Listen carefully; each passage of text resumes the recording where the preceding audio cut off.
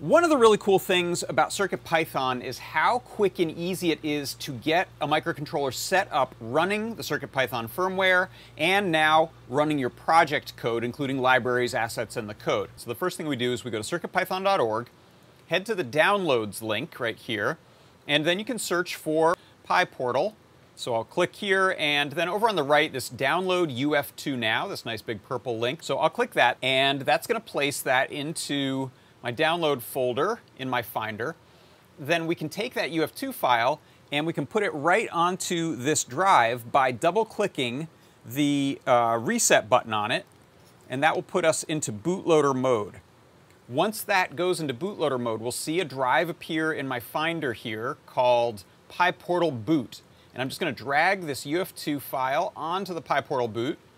What that's going to do is flash the memory so that it now runs CircuitPython. So there it goes. It has already booted into CircuitPython, and now it's really got no code or libraries or anything on there. So what I'm going to do now is I'm going to go to a project that I want to use. So here is this really cool NeoPixel color picker that Kattni created, and what you do is head to the code page.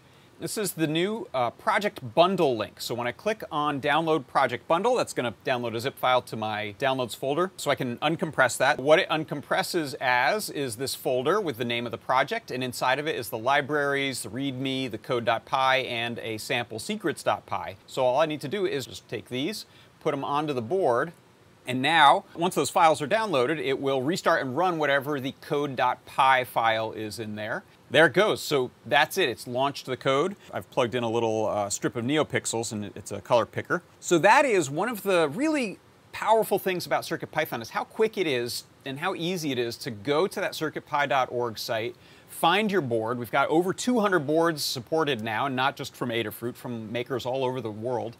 And we can get the firmware onto there, latest version if that's what you need of CircuitPython. And then if we're running a project from the Learn Guide, we can go to the project bundle, download the zip, and put all the pieces and parts that we need on there.